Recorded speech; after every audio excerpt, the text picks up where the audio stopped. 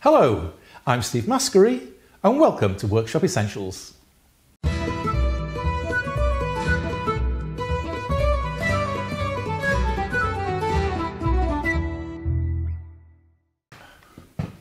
Today I'm making some tapered table legs on the bandsaw.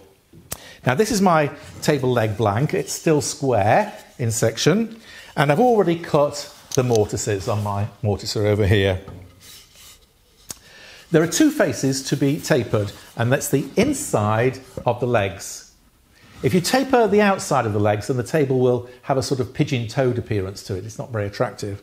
So I'm only tapering the inside faces, and that way it will look a little bit splayed, even though the legs themselves are vertical. So there's two cuts to make. And I've done my layout lines. 42 millimeters at the foot, and then up to 60 millimeters at the top. But I'm not starting the taper right at the very top because my apron is going to go in here. I'm going to start a little bit below the apron. So I've measured down 110 millimeters and drawn my diagonal line at that. This is my jig. There are lots of tapering jigs, designs about, but they all work on the same principle. You're presenting the workpiece to the blade at the required angle. And this one is very simple. It's just two pieces of wood screwed together, a bit of OSB scrap out of the scrap box, and an L-shaped fence. Now I use this on my sliding compound miter saw behind you, actually, when I need a little bit extra length than my fence will allow.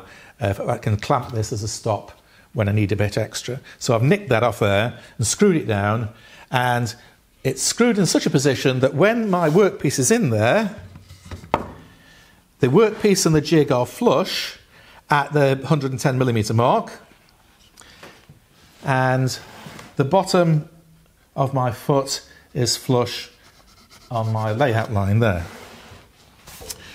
So that's all there is to it, really. We start off with one mortise against the bed of the jig, and the other mortise facing outwards. If you do it the other way round, the second cut, the workpiece isn't supported properly.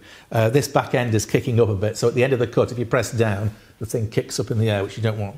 So mortise downwards against the jig, mortise outwards, going to get cut off.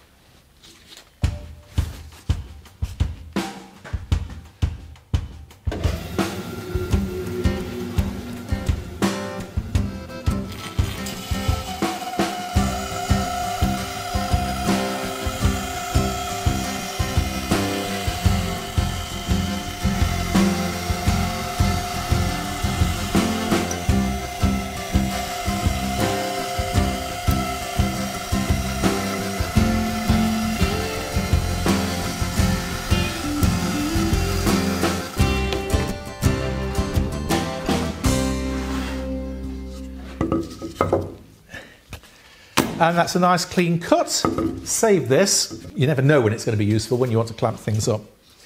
So the next thing to do is to do the second cut, and we turn that, from my point of view, anti-clockwise, so that we've still got a flat face, a flat outside face in this case, against the jig, and the other mortise is facing outwards.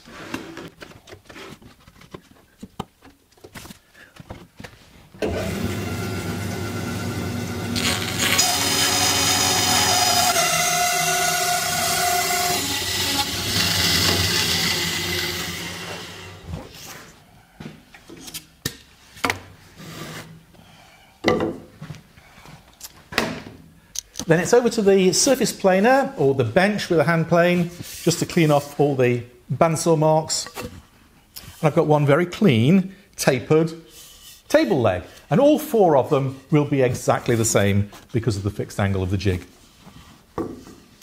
Thank you very much for watching, and don't forget to like and subscribe.